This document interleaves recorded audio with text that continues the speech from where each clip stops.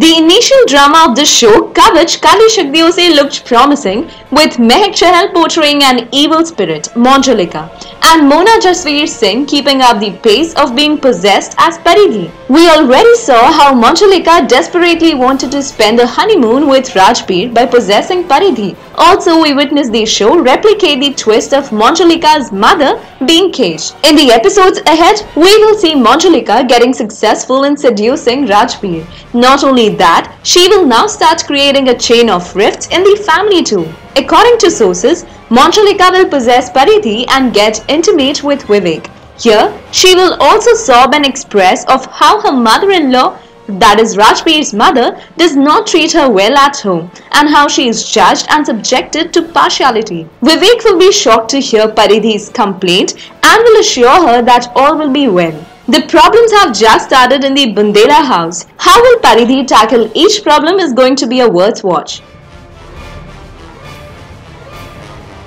So what do you feel on this story? Leave your comments below.